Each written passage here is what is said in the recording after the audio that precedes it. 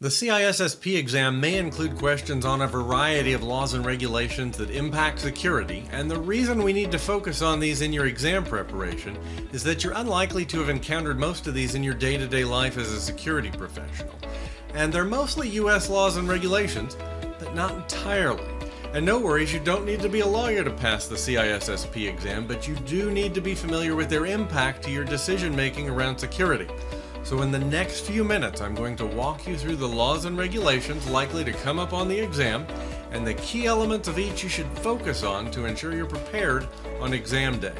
So let's dive into laws and regulations for CISSP.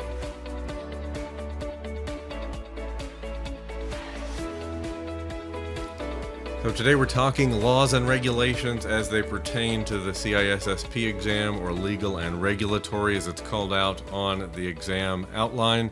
This content comes from Domain 1, which is security and risk management. The specific line item in the exam outline is understand legal and regulatory issues that pertain to information security in a holistic context. This means a wide array of laws and regulations, primarily U.S. law and regulations, with a step over into a couple of European Union topics because they apply to U.S. companies.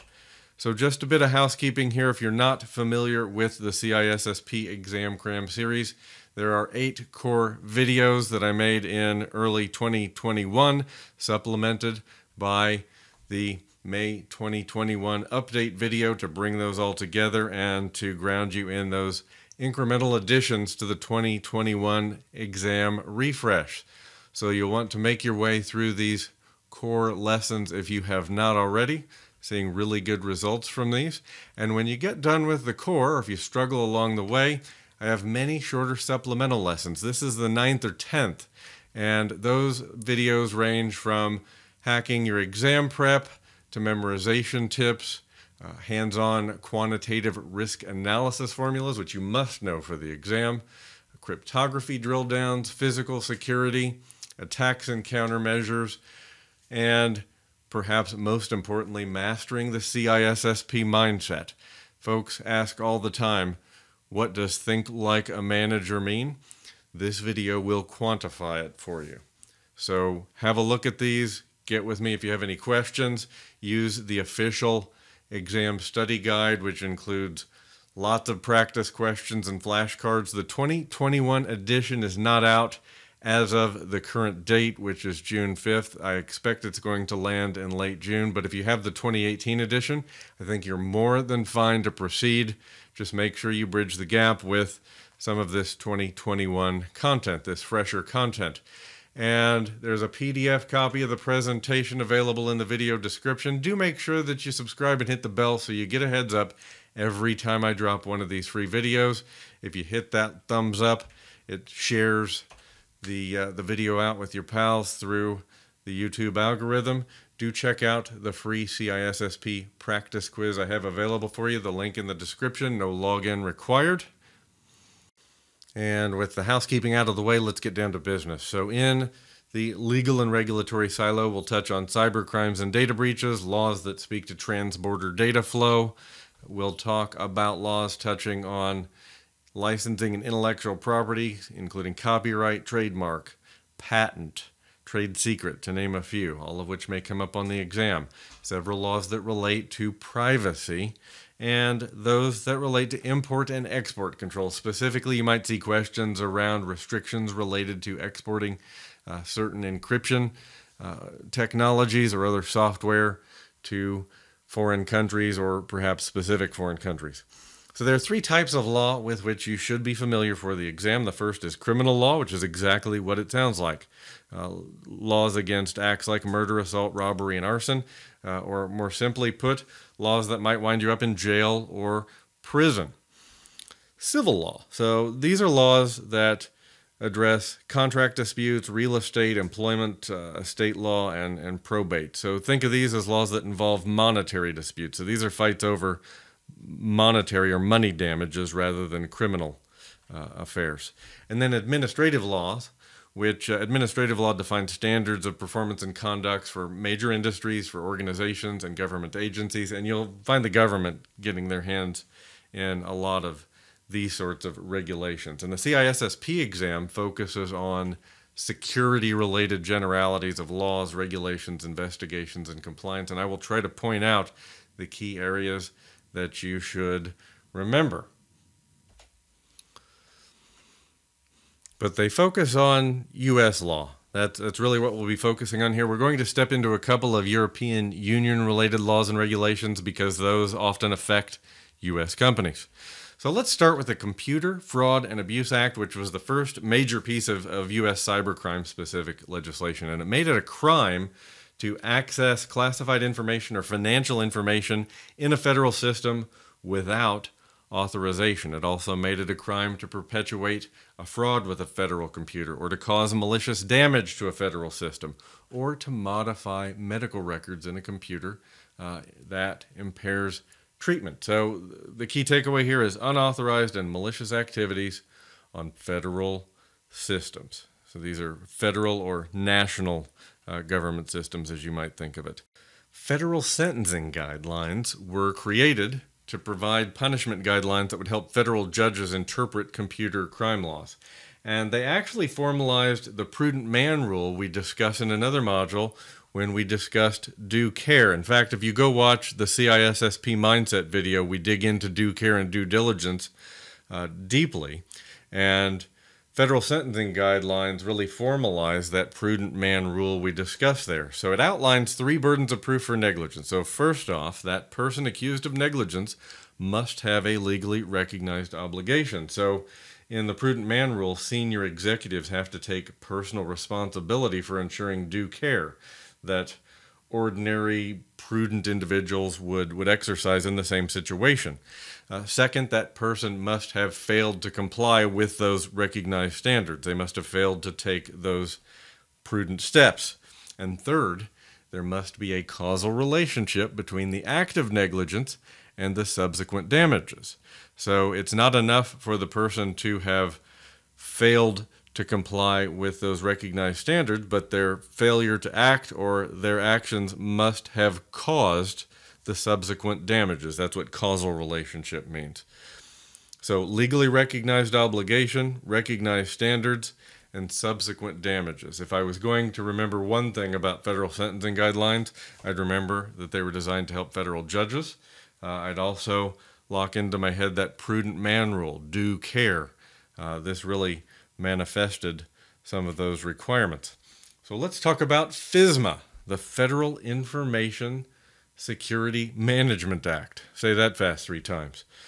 So FISMA required government agencies to have formal information security operations, and it requires that government agencies include the activities of contractors in their security management program. So not just employees. When they hire contractors to do work, they fall under those same regulations. This actually repealed and replaced the Computer Security Act of 1987 and the Government Information Security Reform Act of 2000, and we're not going to touch on either of those for that very reason.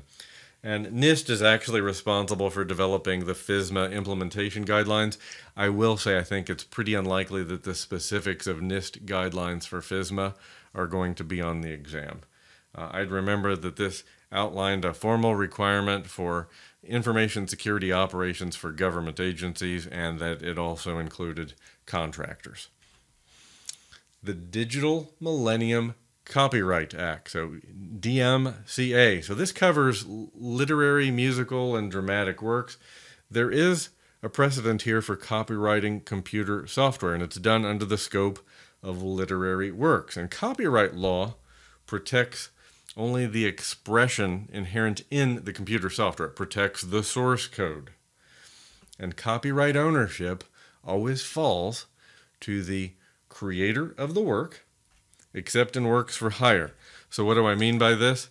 Well, by default, the copyright is going to be owned by the creator of a work, except in the case where that person has been hired to create that work for an entity. For example, if you are a computer programmer for Microsoft or Google or Amazon, the work you create would certainly be a work for hire, and copyright ownership would almost certainly not default to you. It would default to the company that hired you. Copyright protection is 70 years or longer, depending on the situation. It's 70 years beyond the death of the author. The first major revision of the Digital Millennium Copyright Act included CD and DVD copy protections, those things that irritated many folks back in the days of CDs and DVDs, preventing them from copying material that they felt they owned through purchase. But copyright is the key here, and ownership again falling to the creator of the work. And we're going to talk about the length of protection again. It's important that you actually remember how long these protections kick in, because it may help you pick the right answer on the exam. But we'll get back to that in just a moment. So let's talk more about intellectual property and licensing. So in addition to copyrights, we have trademarks. So trademarks are meant to cover words, slogans, and logos used to identify a company. So a company's branding around the company itself or its products or services. So for example, Coca-Cola or IBM. And it's really intended to avoid marketplace confusion, but through having companies or products with similar or even the same name. Patents, which protect the intellectual property rights of inventors. So to secure a patent, the intellectual property must meet 3 requirements. It must be new, useful, and not obvious. Trade secrets. So trade secrets apply to intellectual property that is critical to a business and must not be disclosed. So the thing about a patent is that the protection is limited, and you have to disclose the technology you are patenting. You've probably seen in the news where, for example, I remember when Microsoft came out with their folding screen phone, that was, showed up in a patent application. So with a trade secret, we can avoid the 2 biggest disadvantages of patents, and that is disclosure and the limited time a patent is in effect. And we'll talk about time limitations in just a moment so we can compare these. But trade secrets are perpetual. They are indefinite. Licensing. You may see questions around 4 different types of licensing you're expected to know. So contractual licensing, number 1, are agreements written into a contract between a vendor and a customer outlining the responsibility of each. So contractual means a written contract. Shrink wrap is the old school licensing that you'd see on a piece of paper that would come with shrink wrap software in the days when we bought shrink wrap software off the shelf at the local computer store. Click-through license agreements, those are really commonplace now, and they show up in shrink wrap software as well, where you click through and accept a few requirements, clicking buttons indicating that you've read the end user licensing agreement, you agree to terms, etc., etc. And licensing around cloud services takes that click-through concept to an extreme, oftentimes giving you, the buttons to accept without making all of those details inherently obvious to you. They don't often they don't put all the details of the contractual obligations you have as a customer in front of you. So let's talk about the length of protections. I've mentioned this as being important a couple of times, so let's get to it. So trademarks have a protection of 10 years. Now, trademark protections can potentially last forever, but it has to be renewed every 10 years. Patents are 20 years of protection. It's generally granted for 20 years from the date the patent application is filed. You'll find in the pharmaceutical industry, for example, drug companies will make a new drug, they'll patent that drug, and then no one can copycat that for a long period of time.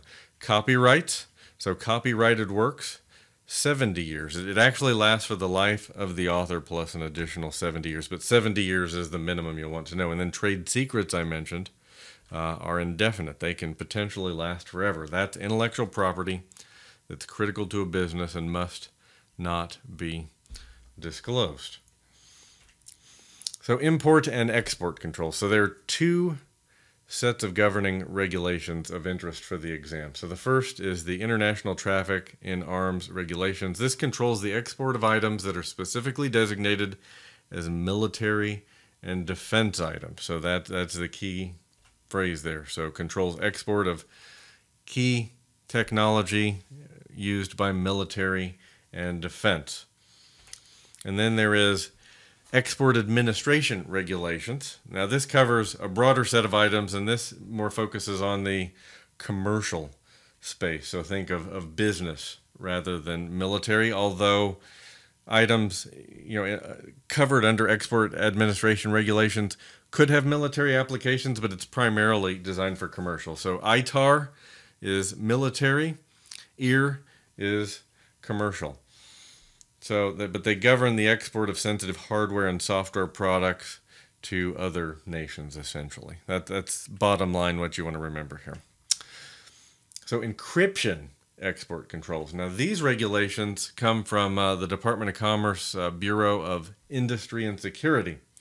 Now, it used to be virtually impossible to export even relatively low-grade encryption technology outside the U.S.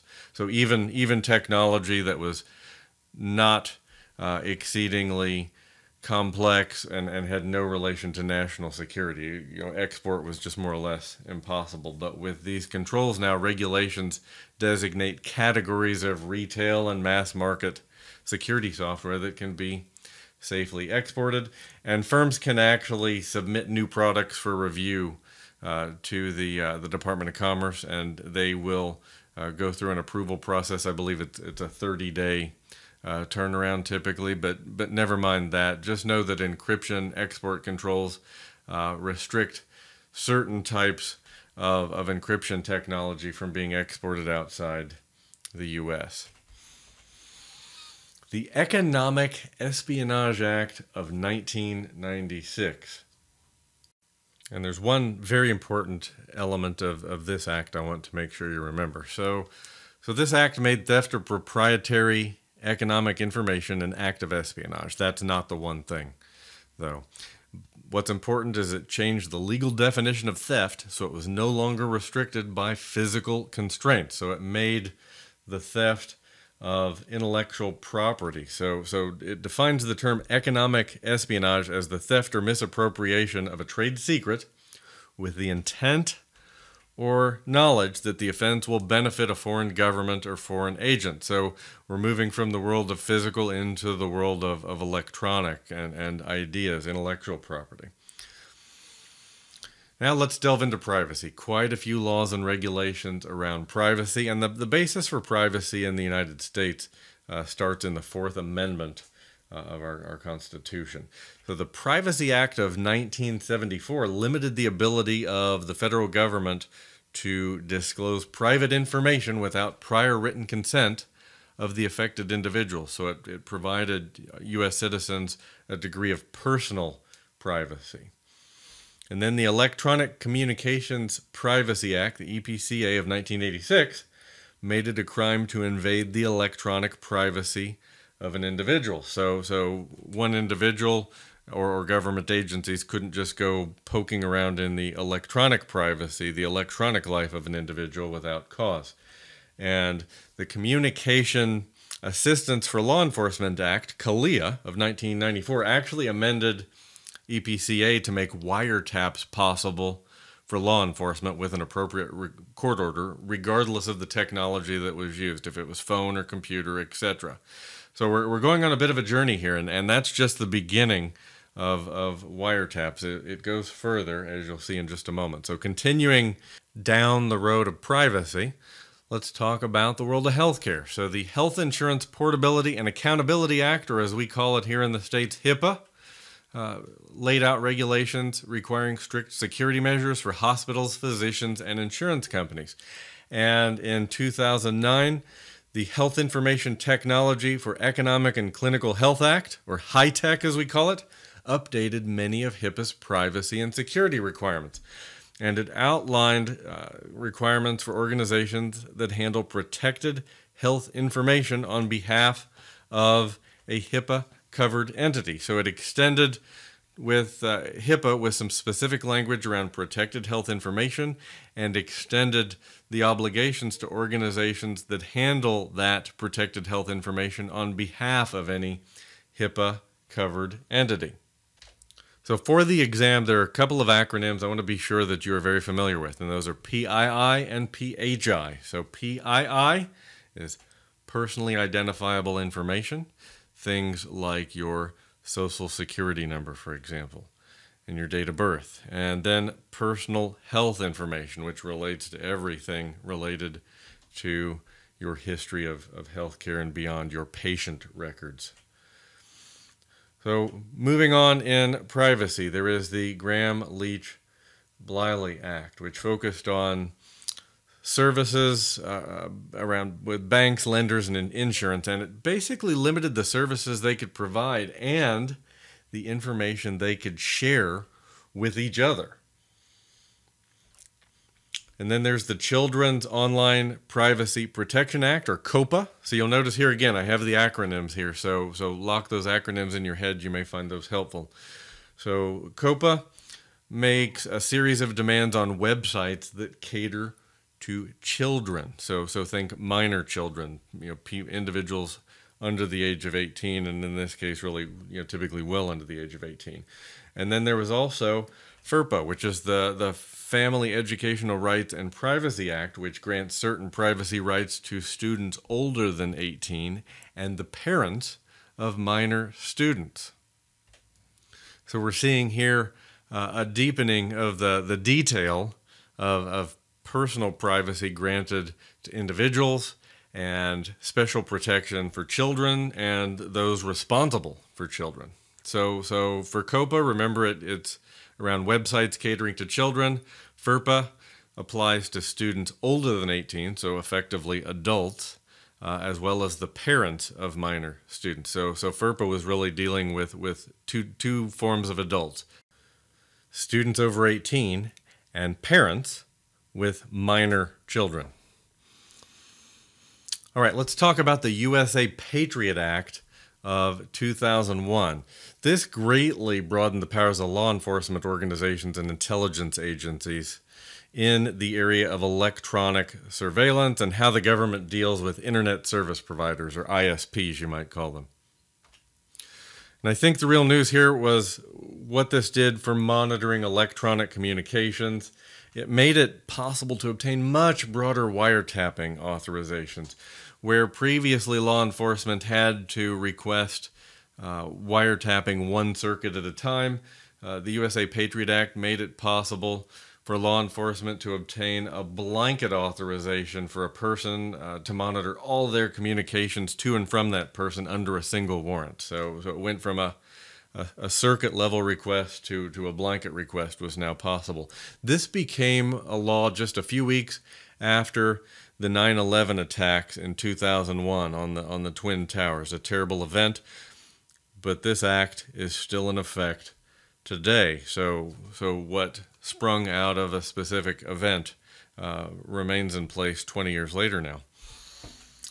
And continuing down that road of privacy, the Identity Theft and Assumption Deterrence Act.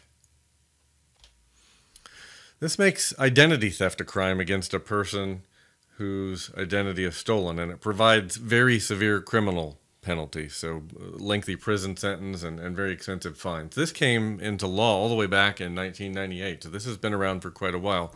But Identity Theft and Assumption Deterrence Act.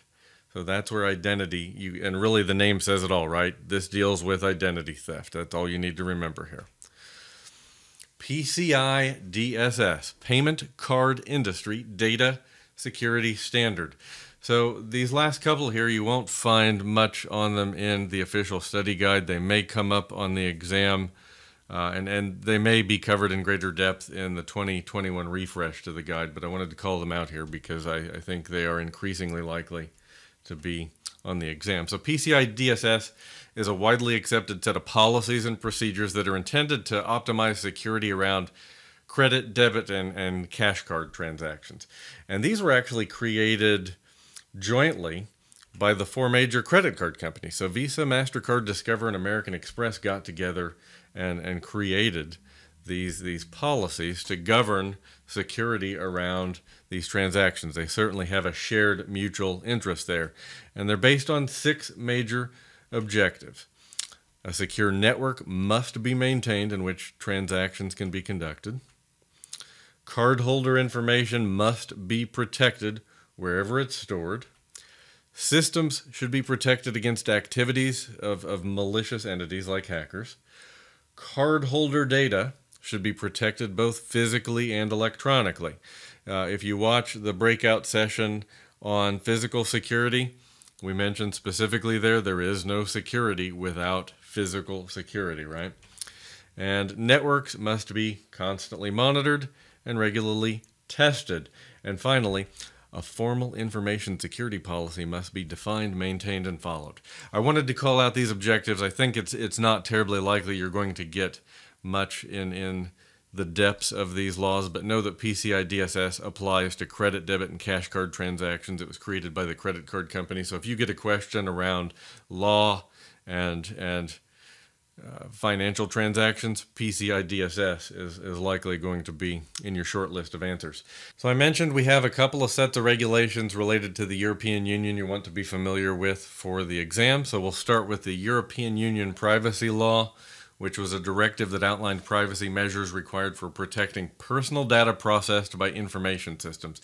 I think of this as kind of the original EU electronic privacy law. What was interesting about it is organizations based outside of Europe have to consider the applicability of these rules. So if an organization, a company outside Europe has customers within the EU, these rules would apply to them, generally speaking. Now, this was enacted all the way back in 1998. Now, much more recently is Privacy Shield, which was an agreement between the U.S. and the EU outlining 7 requirements for the processing of personal information. Now, amongst those 7 requirements included informing individuals about data processing and providing free and accessible dispute resolution and cooperating with the Department of Commerce and maintaining data integrity and purpose limitations. So I don't think the 7 elements of processing personal information are something you're going to be tested on, but you'll need to be familiar with the spirit of what Privacy Shield covers, but also the protections it affords companies who comply. So it allows the Department of Commerce and the Federal Trade Commission to certify businesses that comply with these regulations, and compliant businesses that comply with all 7 requirements are offered safe harbor from prosecution. So that's the key element here. And Privacy Shield actually replaced the safe harbor regulations that were invalidated by the EU. And Privacy Shield was approved by the EU in July of 2016, so much more recently. Now here's one I would think is the most likely of these EU-related regulations to come up on the exam. So GDPR, the General Data Protection Regulation, was a comprehensive law covering the protection of personal information, and it applies to all organizations that collect data from EU residents or who process information on behalf of someone else who collects it. So applies to all organizations is key. So GDPR applies to anyone doing business with people within the European Union, and that's where GDPR had such a big effect on the world, as everybody was rushing to be GDPR compliant as quickly as they could when that regulation was released. So there are some key provisions in there. There's a data breach notification requirement that mandates companies inform authorities of serious data breaches within 24 hours. Creation of centralized data protection authorities in each EU member state. Provisions that individuals will have access to their own data. Data portability provisions that facilitate the transfer of personal information between service providers at an individual's request.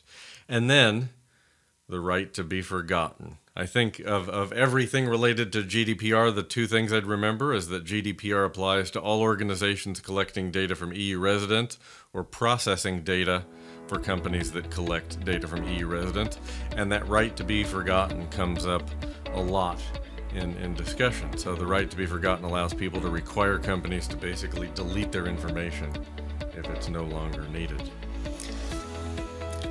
And that's it for laws and regulation related to the CISSP exam. I hope you're getting value out of the series. If you have any questions related to this or any other session, just leave me a note in the comments or reach out on LinkedIn. Happy to help anywhere I can on your exam preparation journey. And until next time, take care and stay safe.